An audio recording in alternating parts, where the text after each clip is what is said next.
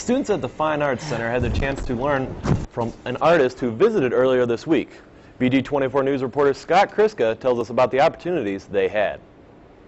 This may look like a typical art class, but this class was led by a special guest here at BGSU. Crystal Wagner is a print artist who visited the Fine Arts Center on Tuesday to assist a class in printmaking and installation. This one, we were dealing with layering screen printing components, and those will be cut up and assembled into the installation. In the one that we did yesterday, we printed the relief component and we're cutting them up, and they also get put into the installation. Throughout the classes, students gathered in groups to print ink patterns on paper and then cut and install them.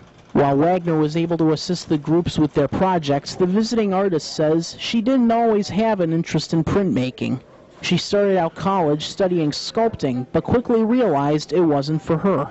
I would do a thumbnail working up to the sculpture, and instead of making the sculpture, I found that the drawing was much more interesting to me. So what printmaking offered was the ability to substantialize drawing in a fabulous way. Wagner also presented a lecture on print and installation work Tuesday evening.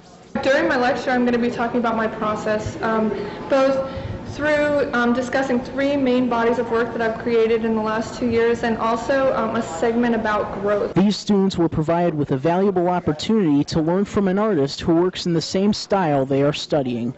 Reporting for BG24 News, I'm Scott Kriska. Thanks, Scott. While some students got to participate in the arts, now students can watch the arts